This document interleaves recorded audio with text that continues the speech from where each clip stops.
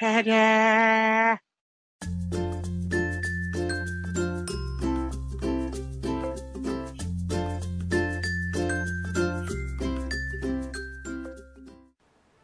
Hello fantasy gamers, Matthew here from Grey Army Gaming in lovely Sweden. For this episode of A Few Simple Steps, we will show you how to make mason stone walls.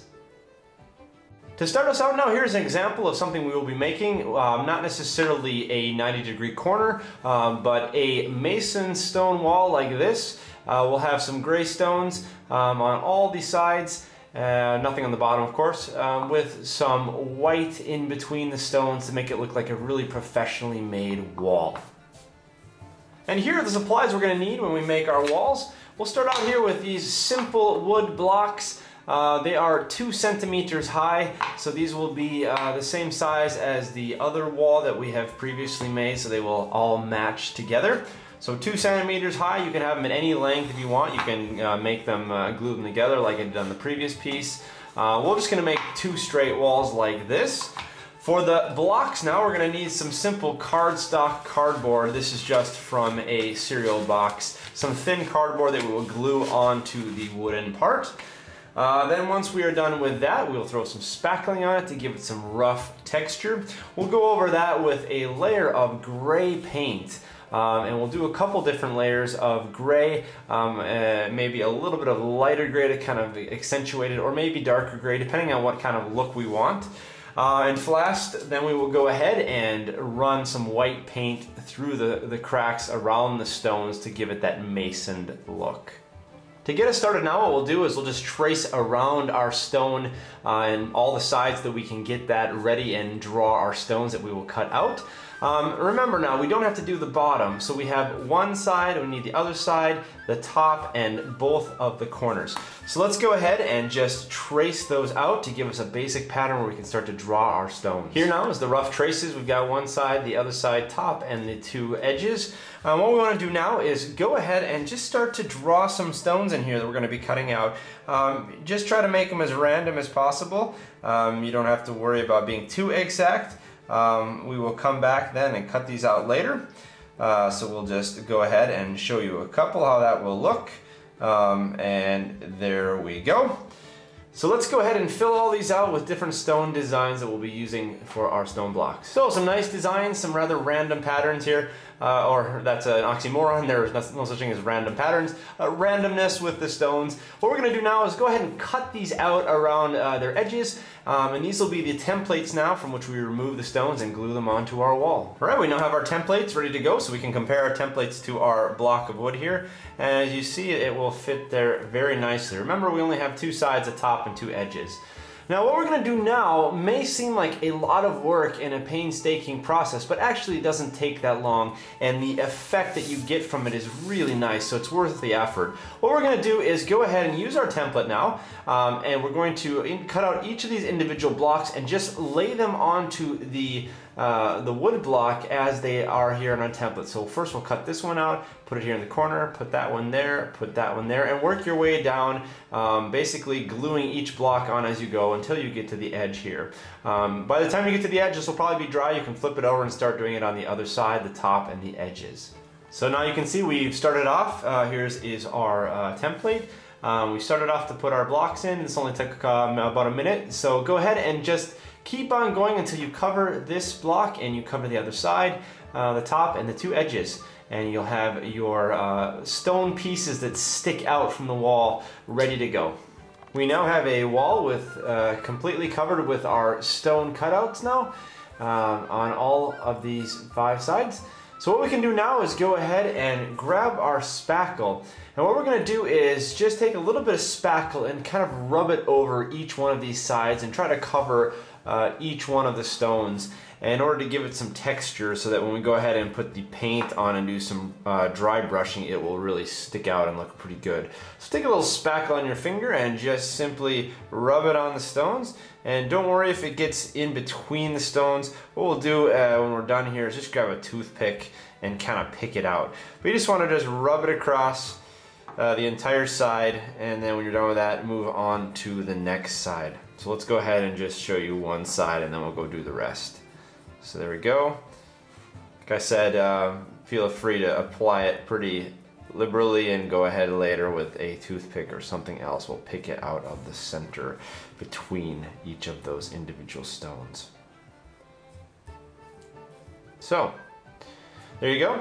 Let's go ahead and just do the rest of it now. I can show you just really quickly how this works. We're just going to take our toothpick here and just simply go around here and kind of scratch out from the insides the extra spackle that got in between the stones.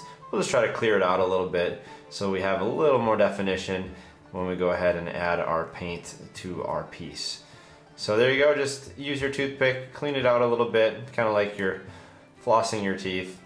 And once you get the whole thing cleaned out, we can go ahead and let this dry before we add our gray paint to it. Once we picked all the excess spackle out of our rocks in the little crevices, now we can go ahead and add our gray paint. So let's just take a big brush and we can really just slop it on pretty well. We're going to cover the entire piece first and then go back and do some dry brushing later. And remember, the last step we'll do is that we will actually go in with our small brush and add some white between the stones. So let's just go ahead and cover the whole thing now with a nice layer of gray.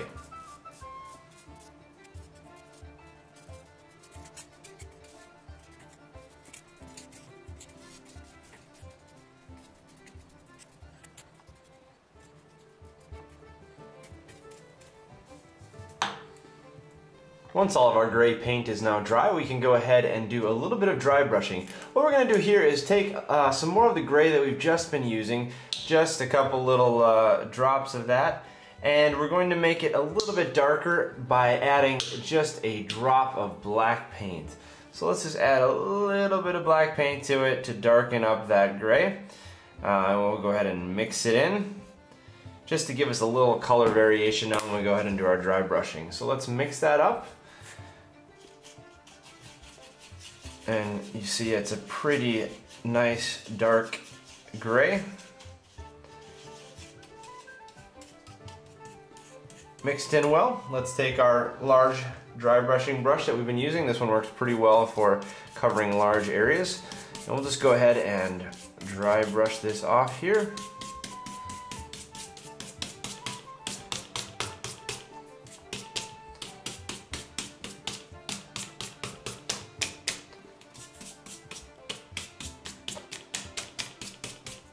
Here we go, I think that is good enough. And then we can go ahead and start to just really lightly go over the tops of our stones.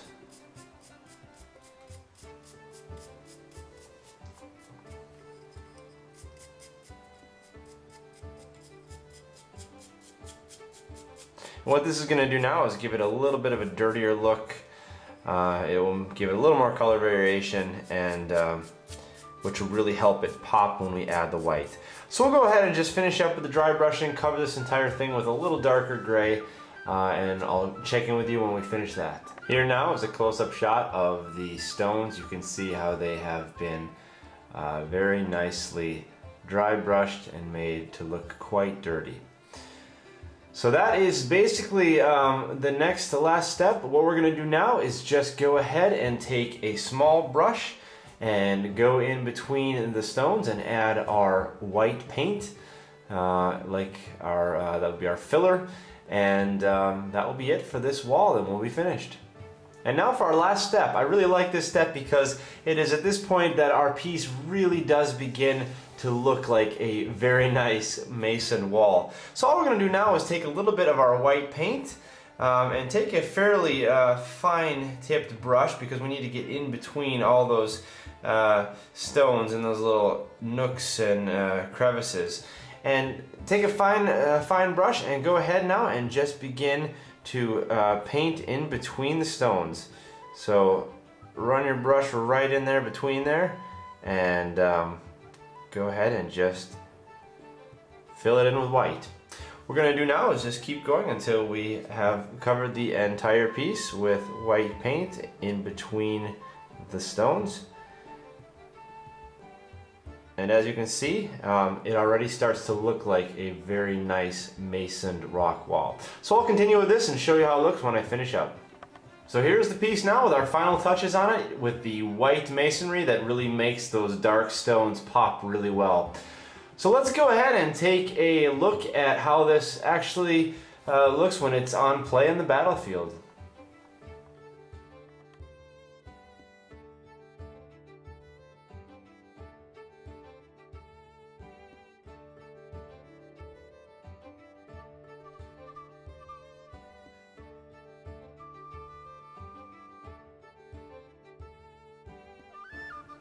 Well, there you have it, folks. A few simple steps for making good-looking mason stone walls. Thank you for joining us here today at Grey Army Gaming, where Grey can always play.